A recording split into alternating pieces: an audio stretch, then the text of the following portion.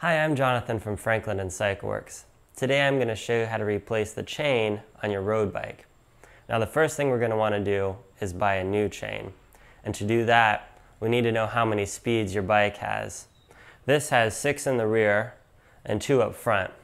But what we're really interested in is a 6 back here. So we're going to buy a chain that can accommodate 6 gears. Generally that'll be a 6, 7, 8 speed chain. Now the next thing you're going to want to know is the width of the chain. You're probably going to have to ask the guy at the bike shop for this. Generally with these old speed road bikes, it's 1 1/8. Sometimes you'll run into 3/32. So check with the bike shop about that. Now the next thing we're going to want to do after we've bought the chain is actually take off the old one. To do this, we're going to use what's called a chain brake. This kind pushes out the pin between links. We're actually going to take a link and fit it within the grooves back here, so you can see. It's lined up so that the pin will be able to be pushed out by this piston. You just screw it into position. Make sure that the chain is resting inside the groove nice and tight. And then you slowly put tension on the chain brake, forcing out the pin. You're going to want to do this slowly to make sure that you're not causing any damage to the chain.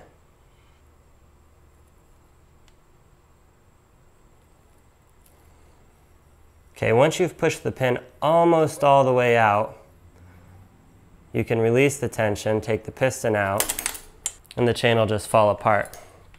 So now we're going to install the new chain.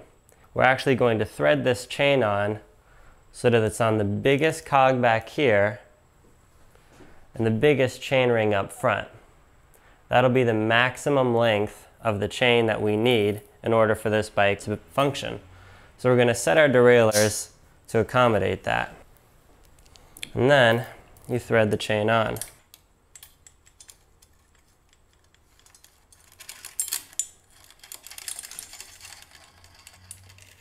Now when you're threading the chain through the derailleur, you want to pay special attention to how you go through the derailleur. It's kind of common sense, but unless you've done it before, it can be a little confusing. You want to come around the first wheel, through the derailleur cage,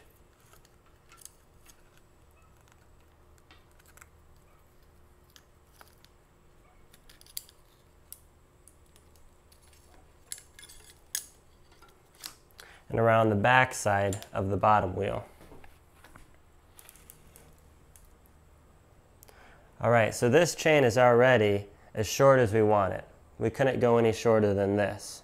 Now, before we try and put the chain back together, we're going to take the tension off of it, and so we're actually going to bring the chain back down into the smallest cog in the rear and the smallest chain ring up front. Alright, now we're ready to put our chain back together.